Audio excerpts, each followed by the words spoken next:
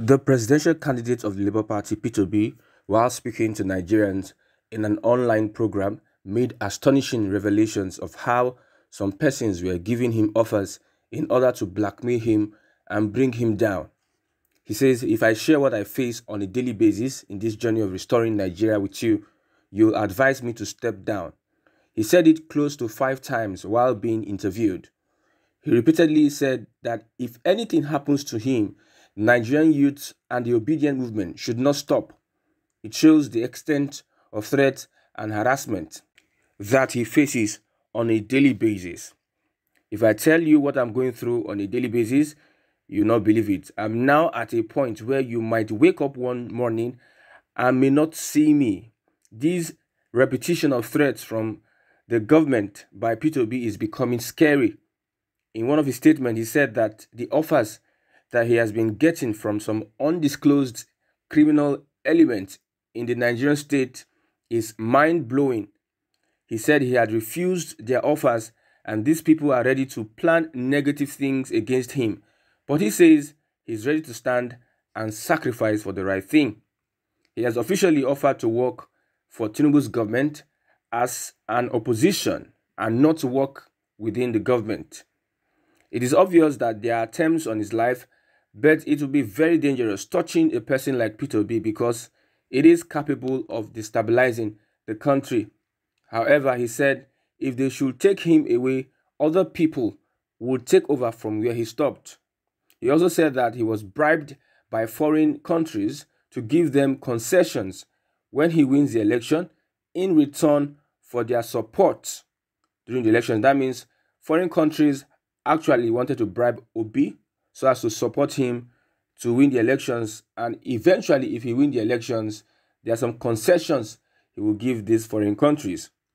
He also said that some elements in the government wanted to make him sad following the Supreme Court judgment, but in reply he said that he isn't sad and only believes that the struggle will still continue. While speaking on the election, he said that everybody knows in Nigeria that he won the presidential election. Nigeria is an uncommon place. He made mention of the fact that he's not desperate to become Nigeria's president. Unlike other presidential candidates, the only business that thrives now in Nigeria is politics, and it shouldn't be. People should thrive in other areas of endeavor. You can have a bad leader, a bad legislature, but to have a bad judge or corrupt judiciary is extremely dangerous for any country, referring to the recent court judgments that will have put the country on the path of precipice, if not for the composure of the Nigerian people. If it's elsewhere, it will have been a different ballgame entirely. On the Senate, Obi said some of the senators are heavy debtors who have bankrupted financial institutions. They are now in Congress writing the rules and policies for our financial system. What a tragedy.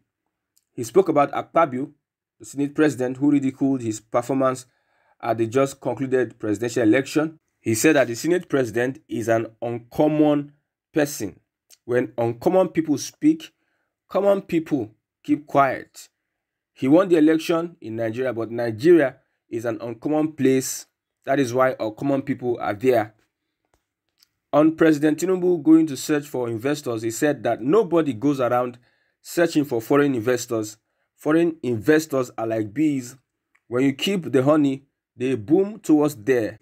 He said we need to attract foreign investors and not chase after them. Nobody can attract investors by attending conferences and meetings. They are like honey and bees. Where there is rule of law, they follow and invest. If you spend lavishly as a government, investors are watching. Why would one want to invest in a country that is indebted, who is also spending lavishly? A Twitter user says that President Tinubu claims Nigeria is bankrupt, but he's spending like Elon Musk. A bankrupt person should act like a bankrupt person by cutting costs of governance. You can see this in the number of aides that has been appointed, number of ministers highest in the history of democracy. You can see this in the allocations to the chief of staff, the president's wife, the first lady, the legislatures, the judiciary, while the Nigerian people would have peanuts. Much is being spent on the political class, political elite, and allies of the president. It is logical that if Nigeria is bankrupt, such money should not be allocated to these persons. Imagine building a residence for the vice president and also renovating the residence of the president, while over the years we have had allocations for these in the tune of billions. Why building another? It further infuriates Nigerians that the ordinary Nigerian cannot have access to basic amenities, but those on the seat of power are the ones gallivanting with Nigeria's resources and wealth. From inception, they had been the problem. They had been stealing this money, and still they're asking Nigerians to tighten their seatbelt. How can Nigerians tighten their seatbelt where they have not been given the opportunity to enjoy the dividends of democracy, and the resources that Nigeria has is only enjoyed by a few? It is very unfortunate that we are in such a mysterious situation whereby Nigerians seems not to want to stand up, rise up and act on these killer and ruining policies of the government that is bent to put the Nigerian people in perpetual bondage. Now you can see that the average class has been eliminated. It is just about the rich and poor. The economy is the rich and poor. There is no average class. It might be very difficult for people to rise up and fund any protest or any campaign against the government, if not from the rich class. Peter Obi, speaking to Nigerians, seems to be a man that has a heart to see Nigeria work.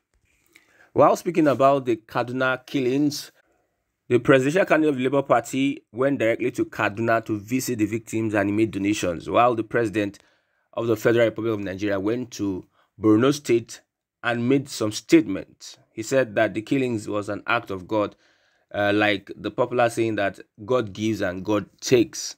Well, how the people of Kaduna will see this statement is a different ball game. But as a Nigerian, I believe that should not be the approach to that incident. Over 120 people were killed, and it shouldn't be an act of God. It will be a slap on the faces, on the graves of those that died and the families that lost so many of their loved ones, saying it's an act of God. While looking at history, you see that it has been something that have repeated itself over and over again. So is it an act of God to take the lives of people just like that? Going back to the vice president's residence that's to be built with 15 billion naira, and we know that in Nigeria we have IDP camps. Even though we are not going through a war, we are not in a war-like situation, we have IDP camps. Why not use that money and build houses, make these people comfortable? But a vice president that already has a building, a befitting building, wants to get another one, while those in IDP camps are there suffering in the same country. Are we all right? Are we sure that we are okay in this country? A vice president would want to build another office for 15 billion naira, while those in IDP camps are there over the years and nothing tangible is being done for them. All they can give them is crumbs, just food and food. And most of these things they eat are being donated by private entities. Can't we just open our eyes and see that there's evil in our society? There's evil in our leadership. There's evil in our society. There's evil in our leadership. 15 billion naira for the residence of the vice president, while we have people in IDP camps. We have people in IDP camps, most of them wallowing in hunger and poverty. We remember presidential candidates going around the country, even some of these areas, and they campaigned all sort of promises. Since 1999, we have had promises from politicians. This is how they roll, all sort of promises. And yet, with the monies they have amassed over the years, with the comfortable life they have given themselves, especially in politics, because according to Peter Obi, he said politics is now a career. When we see politics as a career, that country is bound to be doomed. After going around the nation and you see how people are suffering, yet you still have the mind, you have the guts to allocate 15 billion naira, 10 billion naira for software and all computer for the chief of staff. 10 billion naira, while there are people in the country that have not seen anything to take as food, even for a day. But a government who will come out and say all sorts of things would allocate such. Until Nigerians show resistance, we will always remain here. We know that there are some people that are being paid, that are supporting the current situation because of ethnicity, religion, and what have you. But until the real Nigerians stand up and resist the criminality that is in before us today, we will forever be in such a mess, and if not worse than this. I will close with this quote from Peter Obi. He says, "You can have a bad leader, a bad legislature, but to have a bad judge or corrupt judiciary is extremely dangerous for any country." That is a word that will never leave our minds till we have a Nigeria of our dreams.